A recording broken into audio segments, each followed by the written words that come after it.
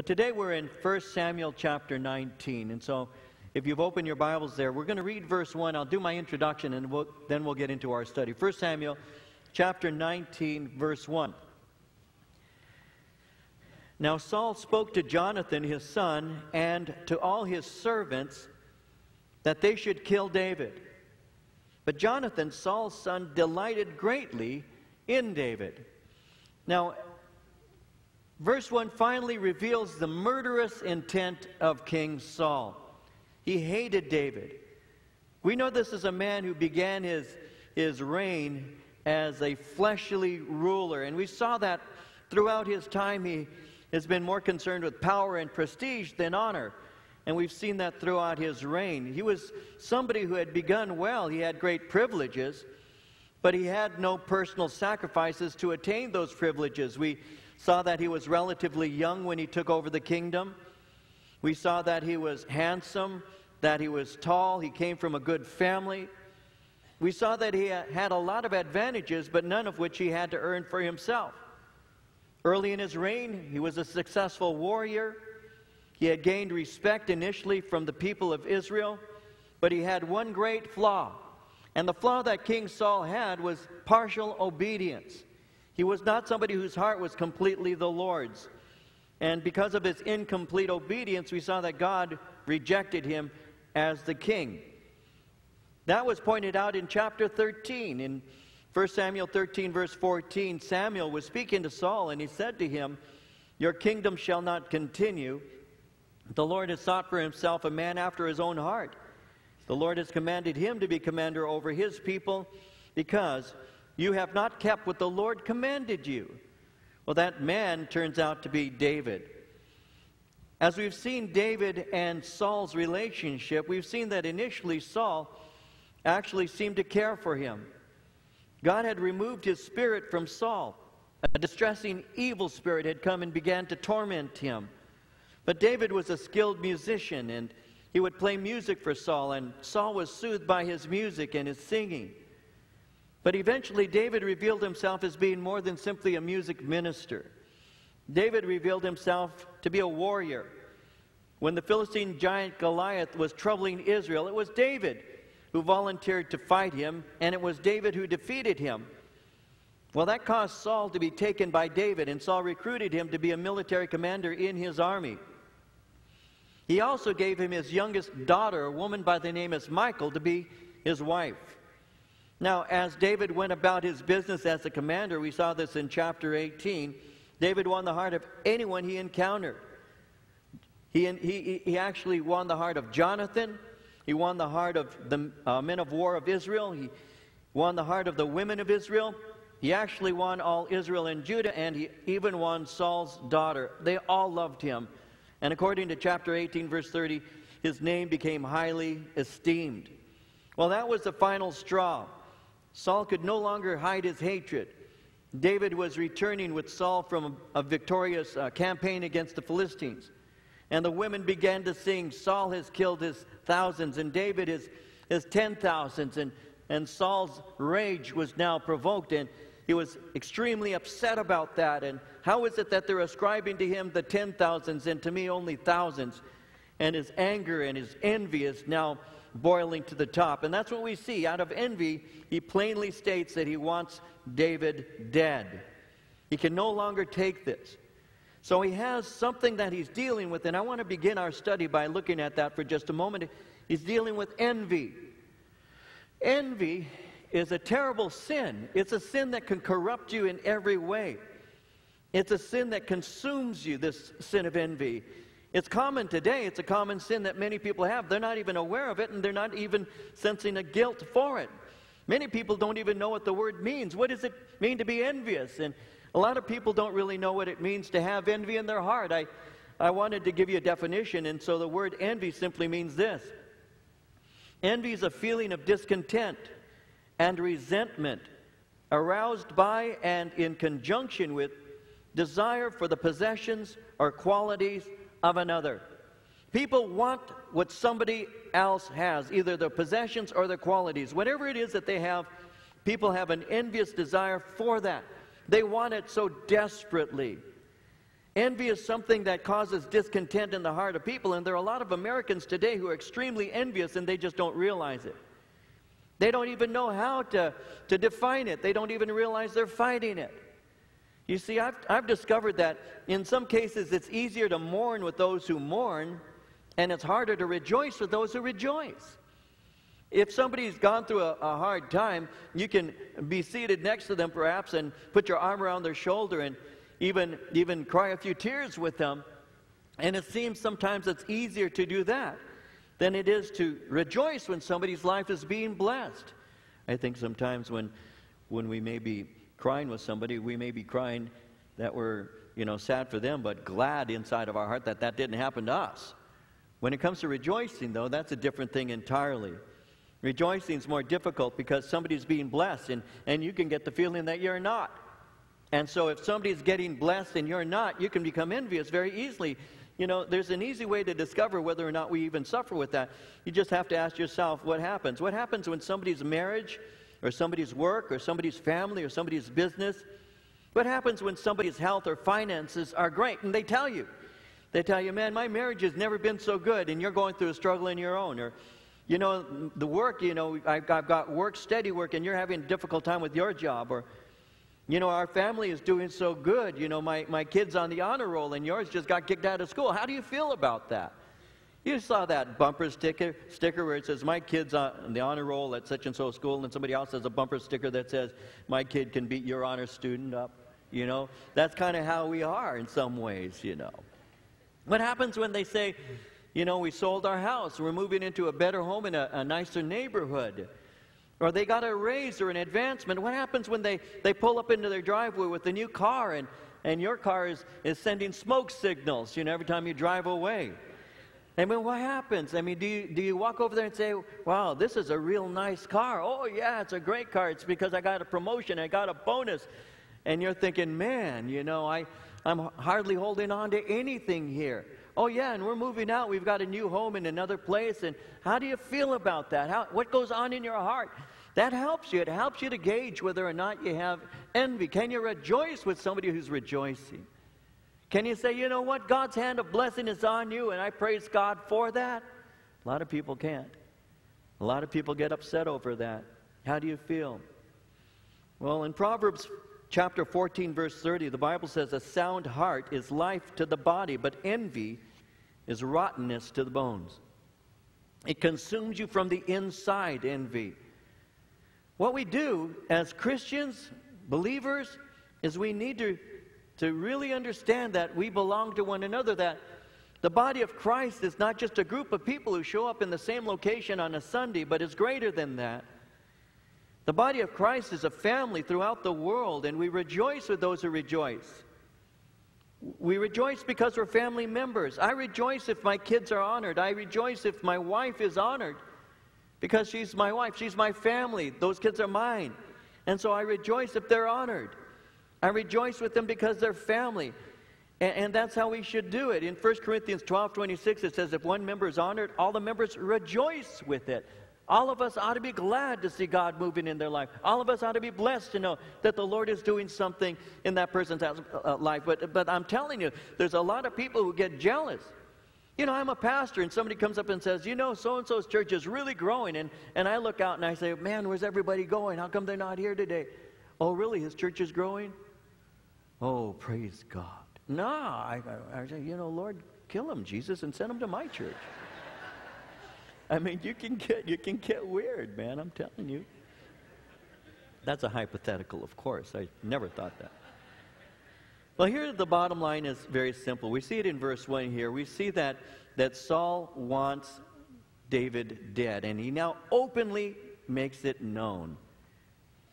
It's interesting, though, in verse 1 how it says that Jonathan, Saul's son, delighted greatly in David.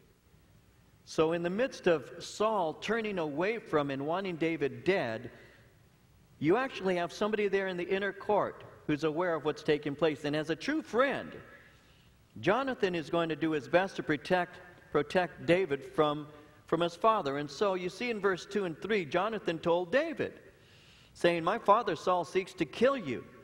Therefore, please be on your guard until morning. Stay in a secret place and hide. And I will go out and stand beside my father in the field where you are, and I will speak with my father about you. Then what I observe, I'll tell you. So he begins to cover his back, is what he's doing. This begins about a 10-year period in the life of David, hiding from the envy of Saul. Now, for about 10 years or so, David is going to learn many lessons through the hardships that he endures. And what is going to happen over that period is he's going to become the greatest king Israel will ever have. But he has to go into hiding. He is now going to be going off and on into seclusion, hiding from the envious, murderous intent of Saul. Well, it says in verse 4, thus Jonathan spoke well of David to Saul his father, said to him, let not the king sin against his servant, against David, because he has not sinned against you, and because his works have been very good toward you. For he took his life in his hands, killed the Philistine, and the Lord brought about a great deliverance for all Israel. You saw it and rejoiced. Why then will you sin against innocent blood and kill David without a cause? And so immediately what we see here is Jonathan is speaking well of David. David's been a loyal man. He's demonstrated this by his life. He hasn't sinned against you, and his works have been very good toward you. Verse 5 says, well, he took his life into his hands. He killed the Philistine, and God delivered Israel. And by the way, he's innocent. And if you desire to kill him, you're slaying innocent blood. And if you do that, you violate the law of God. You can't break God's commandments by doing something like that. And so as he's speaking to him, notice verse 6, Saul heeded the voice of Jonathan. Saul swore, as the Lord lives, he shall not be killed. Then Jonathan called David, and Jonathan told him all these things. So Jonathan brought David to Saul, and he was in his presence as in times past. And so his words spoke to the heart of Saul and soothed his anger for the time being. About 37 years ago, I memorized the scripture, and I'm encouraging you in the scripture right now. It's Proverbs 15, verse 1. Great scripture. A soft answer turns away wrath, but harsh words stir up anger. Soft answer versus harsh words. What do you do when somebody's confronting you? What do you do when somebody's angry? How do you deal with their anger? If you got an angry husband, angry wife, angry friend, angry boss, what do?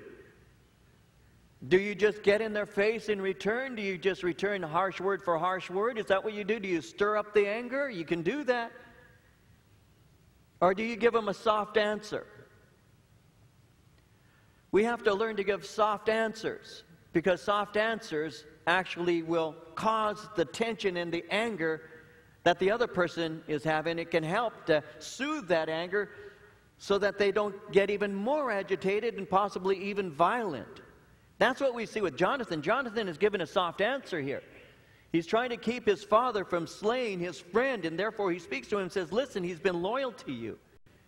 And Dad, by the way, as a warrior, he valiantly destroyed your enemy Goliath. And beyond that, if you were to go and you were to slay him, he's an innocent man. You'd be violating the law of God. I've had to learn as a pastor to utilize the soft answer approach many times.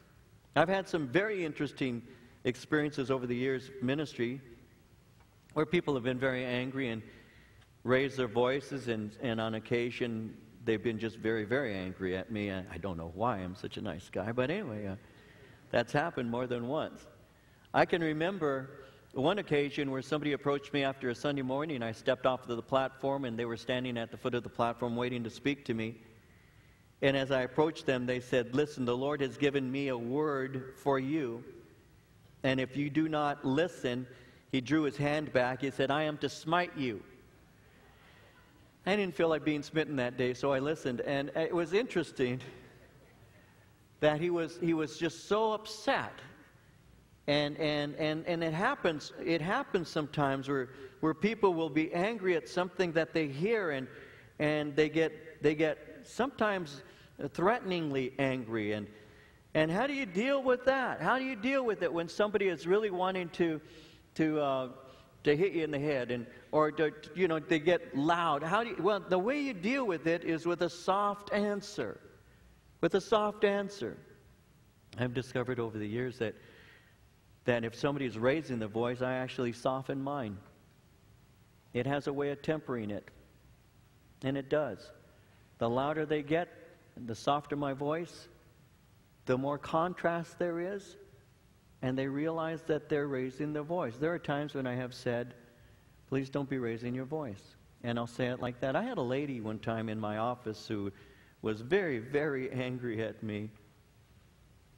And she said that I had said something in a sermon that was just for her, as if I had seen her out there and said, oh, this is for you. And she came very angrily and was in my office, and it was Marie. No, it wasn't. I'm just kidding. No, and she was yelling at me. And, raised her voice. And I remember very well, this was when our church was very young. I remember very well looking at her as she was yelling at me. And I said, listen, I said, my wife doesn't raise her voice to me, and I'm certainly not going to let you. If you want to converse with me, lower your voice. Oh, she got angry, left the church, But the bottom line is, there's some people that can get really angry. My assistant pastor, who was in the next office over, came into my office, knocked on the door, and he said, I thought Marie was yelling at you. I said, what? I said, my wife doesn't raise her voice to me. That was your wife. No, I said, my wife doesn't raise her voice to me. You see, that doesn't work. It only stirs up more anger. And you know what I'm talking about. If somebody's angry at you and they raise their voice, and you'll raise yours in return, and then they raise their, and before you know it, it just escalates. Where are you going? You're going in a place you don't want to go. So when they raise their voice, a soft answer has a way of bringing it down, and you can bring the tone down, and you don't have to get in their face, and you don't have to get all angry. You don't have to be, because I've spoken about this before, where you're being controlled by their anger. You don't have to let somebody control you by their anger.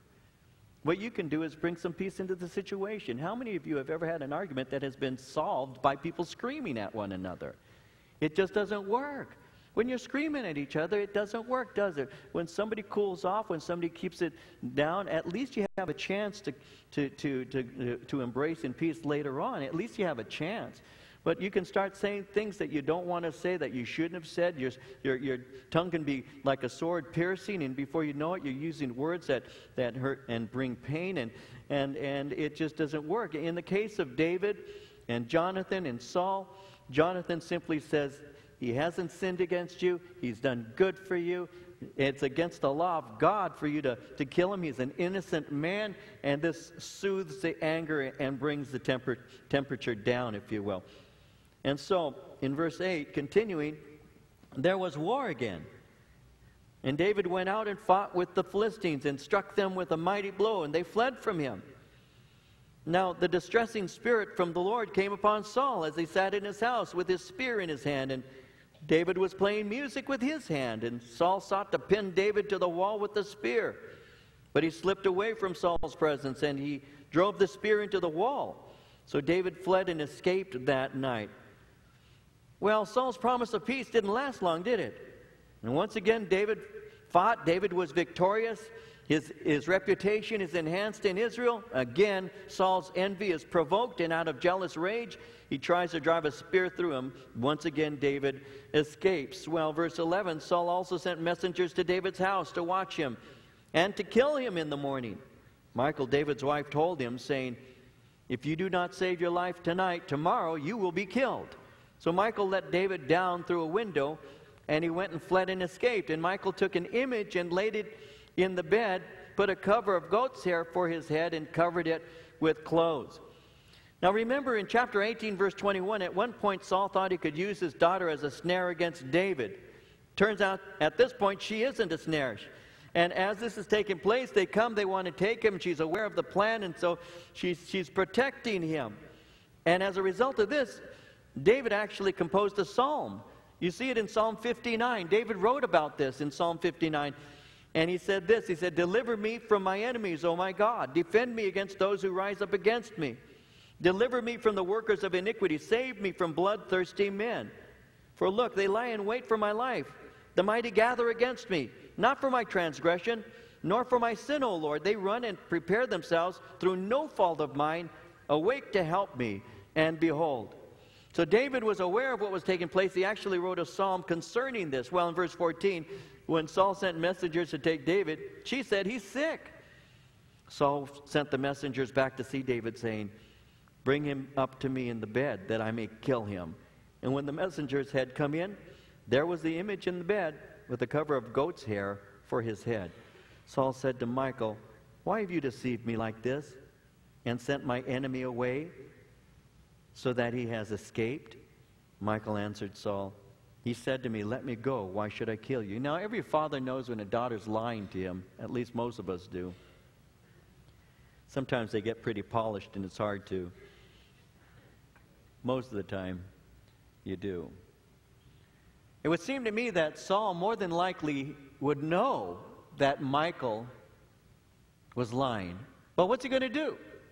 What's he got to do? He can't do anything about this, so he has to leave it go. He can't do anything about it. So as a result, verse 18 tells us, David fled and escaped and went to Samuel at Ramah, and told him all that Saul had done to him.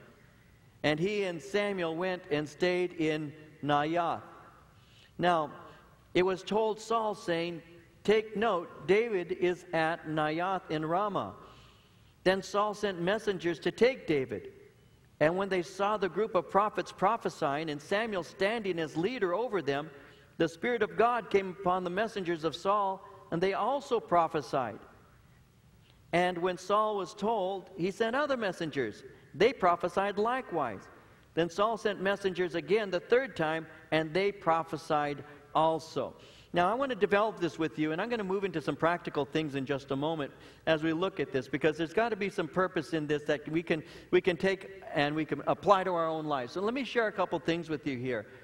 Interestingly, that word that I keep mispronouncing, Naioth, that word is an interesting word. Literally, that word is defined house of study. That's what that word means. It's not speaking of a city or a town. It's speaking of like a seminary. It's a house of study. It's a place where students who are learning the ways of God would lodge. Now, David obviously is familiar with this particular place, Naioth. It's a house of study. And some commentators believe that after Samuel had anointed David, that David actually stayed there under the tutelage of Samuel to be trained up in the ways of God. Remember with me that King David is intended not only to be king, he's also a warrior, and he is also a prophet. Now, sometimes we fail to realize that. We know that David, this great king of Israel, was a mighty king. We also know that he's a mighty warrior. All you need to do is read his life story here in 1 and 2 Samuel, and you see that all about. This man was a warrior, this man was a king. But sometimes we fail to remember that he also was used as a prophet. And so what you have here is you have a man who went to the school of the prophets. This is a man who actually sat under Samuel to be trained in the ways of God. Now, as a man who was being trained under Samuel in the ways of God, he also took upon himself a prophetic role. Listen, when you read the Psalms, you're going to see that a lot of the Psalms are what are called messianic Psalms. These are Psalms that were written in reference prophetically to Messiah who is to come, and David wrote quite a number of them. You can see that David wrote Psalm 2, Psalm 8, Psalm 40, Psalm 41, Psalm 69, as well as Psalm 110. These are psalms that speak concerning the fact that God is going to send a Messiah. So David was not only a king, not only was he a warrior, but he also was prophetic. That's why David would flee to Samuel. And that's why Samuel took him to what we today would call a student's dorm. And where they're at, where this is all taking place is like a seminary, and they enter in, these people, these messengers who are coming to find David are actually entering into, it's like a sanctuary. They're entering into a chapel service, if you will. And there are the students of the Bible. They're the prophets in the school of the prophets are being trained up. And what they're doing is they're prophesying. They're speaking forth the mind of God. But it's not simply that they are standing there speaking forth Scripture and prophesying to one another and learning how to hear the voice. They're singing. And what happens is these messengers come in, and as they walk in, the Holy Spirit moves on them, and they join the band. They actually are part of the band. And there they are singing. And this is all taking place by the work of the Holy Spirit. Now, as this is happening, verse 22, then he also went to Ramah and came to a great well that is at Sechu. And he asked and said, "Where are Samuel and David?" Someone said, "Indeed, they are at Naioth in Ramah." And so he went there to Naioth in Ramah, and then the Spirit of God was upon him also, and he went on and prophesied until he came to Naioth in Ramah, and he stripped off his clothes, prophesied before Samuel in like manner, lay down naked all that day and all that night. Therefore, they say, is Saul also among the prophets. I want to develop this with you for a moment here. I want you to see something.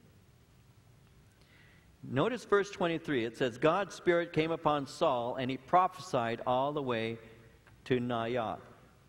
Something had happened like this before in his life. In 1 Samuel chapter 10, we know that Samuel had given to Saul various signs that would come to pass that would make him aware of the fact that he was going to be the king of Israel.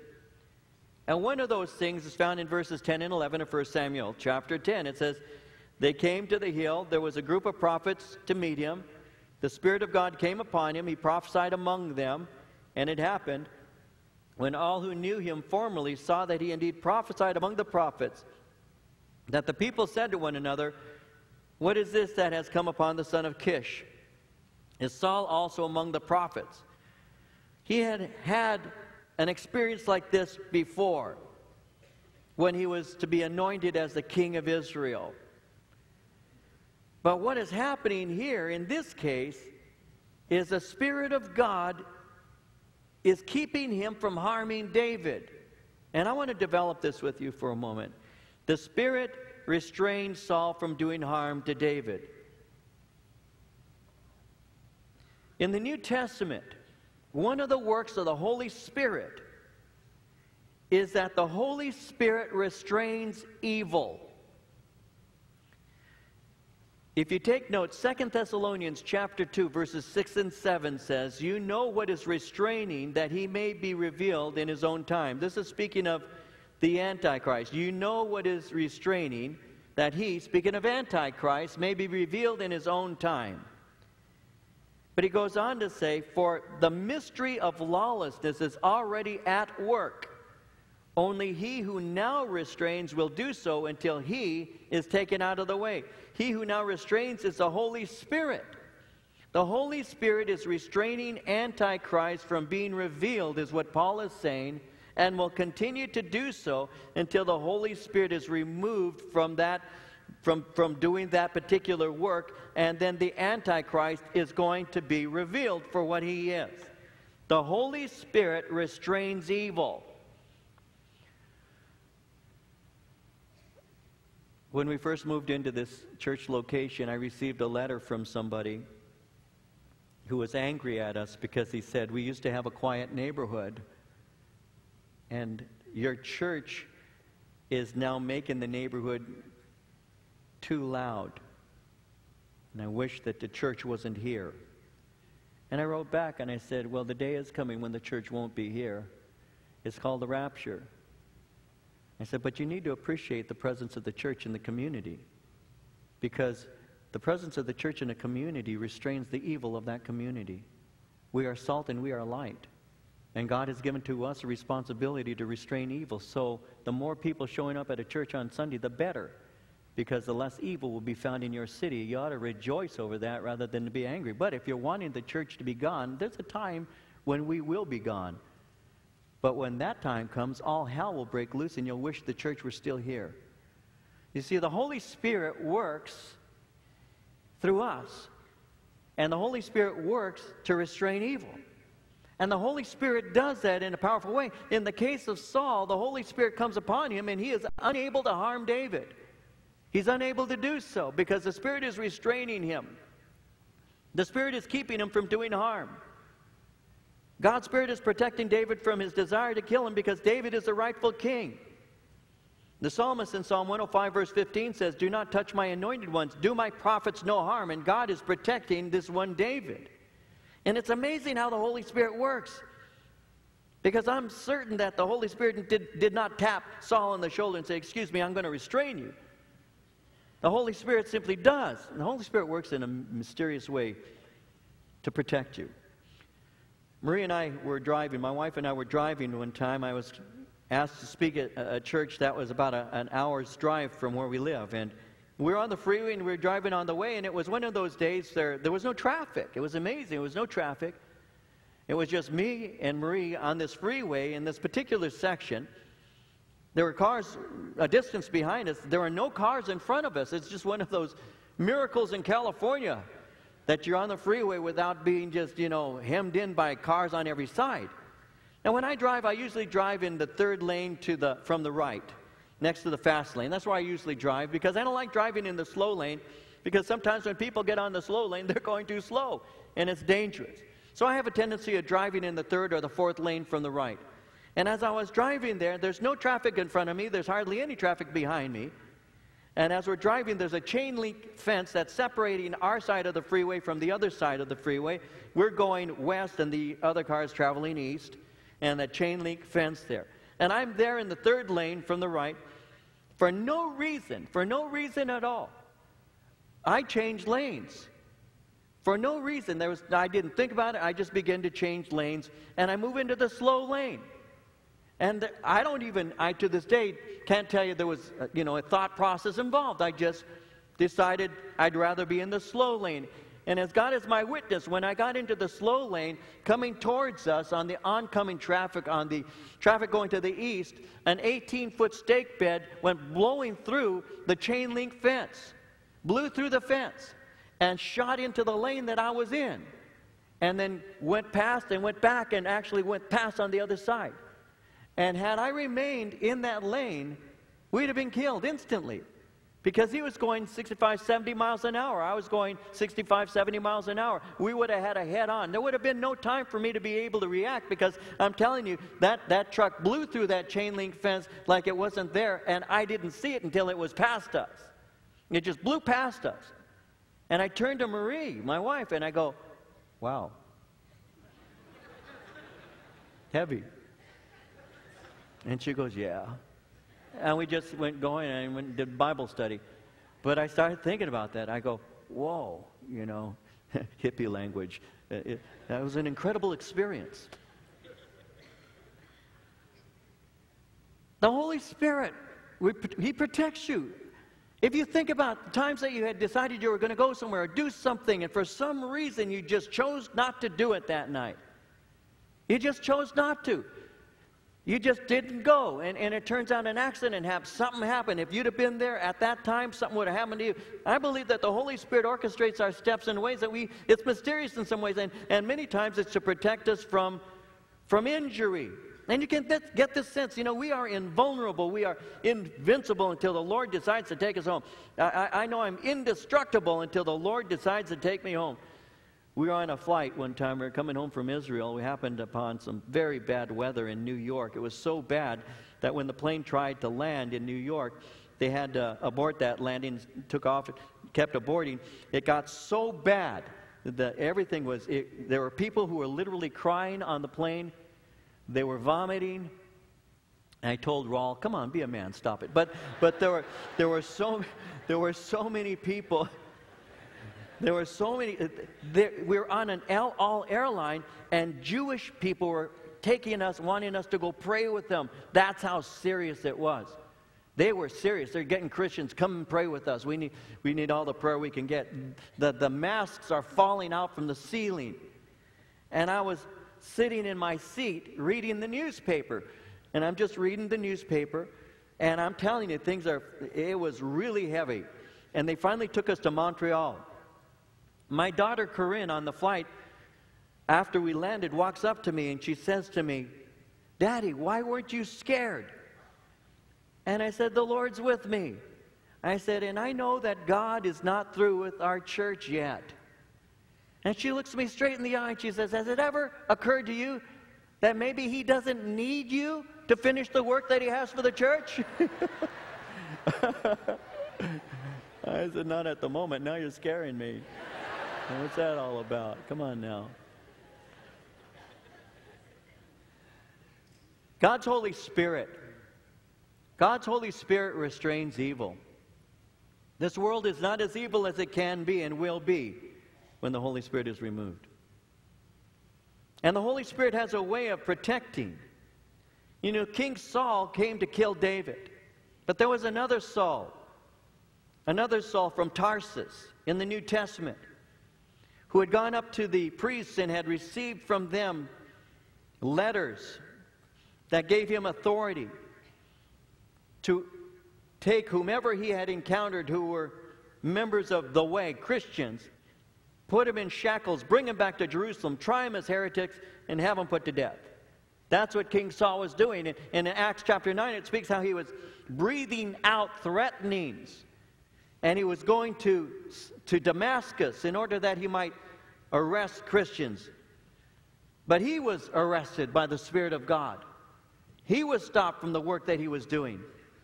And God saved him. God brought through the same Holy Spirit not only restraint, but he also brought conviction, and ultimately Saul experienced salvation through the same Holy Spirit who convicted and brought him to faith in Christ. And then he was baptized in the Holy Spirit and was used by God in a marvelous way to take the gospel throughout the world before he ended up being beheaded for preaching that same message that he persecuted others for preaching. God has a way through his Holy Spirit of restraining evil. Think about the times that God has spoken to you and has tried to and been successful often in restraining you or me from doing what was wrong. You knew it. You knew that when you were talking to your wife or your girlfriend or whatever. You knew that you were getting angry. You knew that you could start getting so angry that you could raise your voice and say hurtful things. And the Holy Spirit is saying to you, be quiet. Don't say anything. Leave it alone. I'll take care of it. But no, you've got to take care of it. And you end up saying things that end up breaking a heart or breaking up a marriage because you weren't restrained. You're depressed, and before you got saved, you used to go out and drown your depression with alcohol. The Holy Spirit is saying to you, don't do it. You know he's saying don't do it. You couldn't even find your keys. You're looking all over the house for your keys because you're going to go to the store, you're going to buy some, get a few bottles. You can't find them. You say to your wife, where's my keys? And your wife says, the Holy Spirit is giving you a moment to cool down. He's giving you a moment to stop. And you can stop. You can stop, but maybe you don't. And off you go. Or you're with your girlfriend or somebody else's wife, and you know you're not supposed to be there doing those things. The Holy Spirit is saying, you shouldn't be doing what you're about to do. And you're convicted, and he's trying to restrain you, and he's speaking to your heart. And you have an opportunity at that point to do the right thing. It's because the Holy Spirit's given you a moment. He's restraining you. But you have to make the right decision. You're by yourself in the house or in the office, and you decide to go on a page that you know you shouldn't go on. The Holy Spirit is saying to you, you don't need to do this. You shouldn't do this. And you make a decision, should you or shouldn't you do it? And it's all through the Holy Spirit. The Holy Spirit has a way of working, doesn't he? You're starting to talk about somebody to one of your friends. The phone rings just as you're about to get to that juicy bit of gossip. The phone rings. The Holy Spirit says, where are you going with your conversation? Oh, it's going to be a matter of prayer, Lord. No, it's not. You're going to gossip. You wait until the phone conversation is over, and then you say, as I was saying a moment ago, you go right back to the gossip? Or do you restrain yourself? You see, God gives to us opportunities by his Holy Spirit to do the right thing. And that's what he's doing here in the case of Saul. Actually, with King Saul, what he's doing is he's just keeping him from doing the wrong thing. The Spirit comes upon him in such a way that he has no ability to do what he wanted to do, which was to kill David. What's interesting, though, in this, and I want you to see this in verse 24, and we'll close with this, he also stripped off his clothes and prophesied before Samuel in like manner and lay down naked all that day and all that night. Therefore, they say, is Saul also among the prophets. It's interesting that he removes his clothing. He stripped off his clothes. So that means he removes any armor that he has. He removes his royal garments. And this reveals that God is rejecting him as king. He completely strips him. He's rejected as king. No royal garments, no armor. And what God does is he begins to work in this man. It reveals to us that God holds people's hearts in his hands. And Saul cannot do what Saul wanted to do because God restrains him. And as this is taking place, people are wondering, what happened to Saul? Is Saul also among the prophets, they say? But what is sad is this is the last time the Spirit of God ever rests on Saul. This is it. He is stripped naked. Naked he came into the world. Naked he's going to leave it. He doesn't have the authority anymore. It's being removed from him. The Spirit isn't going to move on him. This is it for him. And it was all due to his partial obedience, yielding to his envious spirit, and he ultimately is rejected completely, as we will see as we continue our studies. So, when the Holy Spirit speaks to us, do we listen? That's the key. Father, I ask that you'd continue to move in us today. Lord, I ask that we would have hearts to hear what the Spirit says, and that we would be sensitive to his leading. For your word says that the steps of a righteous man are ordained of you, that we can walk by the Spirit and thus not fulfill the lust of the flesh. So I'm asking, Lord, that you might work within us today, that we might walk in your Spirit and be sensitive to your restraint, to make choices that are proper and honoring to you, Lord. Our eyes are closed, our heads are bowed. Perhaps I have some in this room right now who need to get right with the Lord. And you sense that. You need to get right with him. I want to pray for you. As our eyes are closed and our heads are bowed, if you need prayer to get right with him, I want to pray for you right now. Would you raise your hand and let me pray for you right where you're at? Lord, you see these hands, and you know the reason why they're being raised to you right now. I'm asking now in Jesus' name that you would reach down and touch them. As their hands are raised to you, reach down and touch them, Lord. Unburden them as they yield to you. Wash them, cleanse them, empower them as they open to you. Refresh them, and Lord, from this day on, use them for your glory. Make all things new. Make them new right now, Lord, as their hearts are open to you, and we receive. Thank you, Lord. Bless you. You can put your hands down. And Jesus, I ask that you keep moving in us today, all of us, that we might serve you. In your name, amen. Let's all stand. May the Holy Spirit work in us today so that when he does lead us and does restrain us, we recognize his voice.